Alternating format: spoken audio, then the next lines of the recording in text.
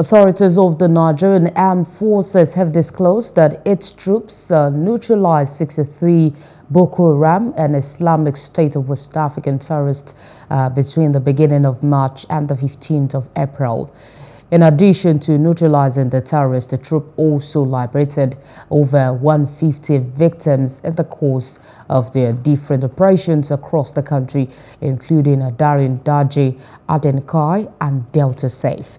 Major General Musa Damadani, the Director, Defense Media Operations, told newsmen at the Defense Headquarters on Thursday that the troops in the process also recovered several items, including about 36 AK-47 rifles, AK-47 magazines, other sophisticated weapons, foodstuffs, motorcycles, explosive, and rustled cattle from the terrorists.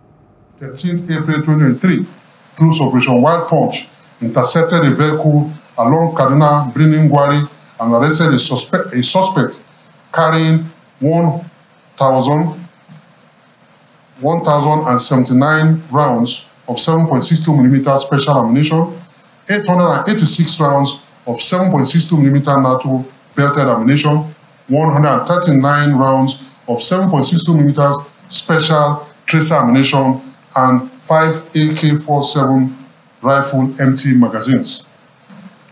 Consequently, within the week in view, troops recovered 13 AK-47 rifles, 16 AK-47 magazine, 1,531 rounds of 7.62mm special ammunition, 886 rounds of 7.62mm NATO belted ammunition, 139 rounds of 7.62mm special tracer ammunition, and 30 rounds of empty cases of 7.62mm special.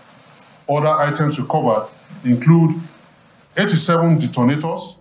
Hello, hope you enjoyed the news. Please do subscribe to our YouTube channel and don't forget to hit the notification button so you get notified about fresh news updates.